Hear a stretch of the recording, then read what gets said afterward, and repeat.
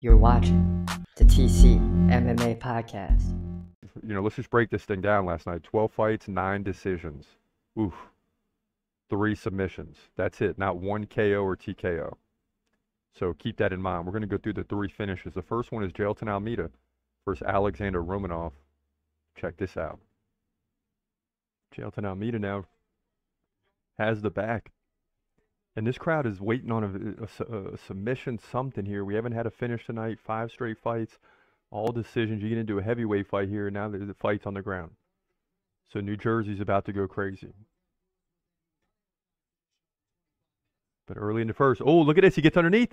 Oh, this is tight. This is tight, and he taps, and that's it. Finally a finish. Number 7, Jailton Almeida is back. And this guy is freaking huge, man. This guy is huge. He's going to move to 21-3. So, he continues beating people, right? He had the setback against Curtis Blaydes despite the 9 takedowns, dominated that fight, and then just got finished on a takedown attempt.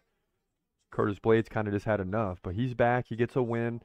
This is not really a softball because Romanov was 17-2. But a softball in a sense that Romanov's not going to be able to defend takedowns or deal with him on the ground. And he just needed to get the win, and he does. And you see this, he takes the single leg, lets that go, takes the legs out, and it goes to the ground, and 30 seconds later he gets the victory. So Jailton Almeida, the Brazilian, 21-3. Big finish here. Got the crowd roaring at UFC 302. Yes, Almeida looked impressive last night. I mean, you had the loss against Curtis Blaydes where you had 9 takedowns. You come back and you get this one, an easy victory in the first round by submission over a guy in Alexandr Romanov that's 17-2. Enough said.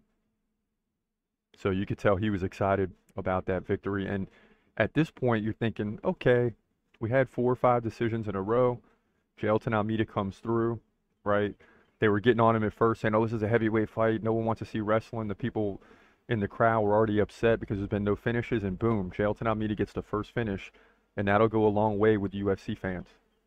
That will go a long way with UFC fans, make no mistake about it. He's gonna fight, wait, he's gonna fight, wait, hold your breath till the end of the night. Last fighter call, UFC at its height, yeah. Bringing that thunder with all his might, saying step up, wanna fight, hold up, think twice. Gladiator, assassin, reckless, no abandon. Walk through that cage, he'll leave your ass.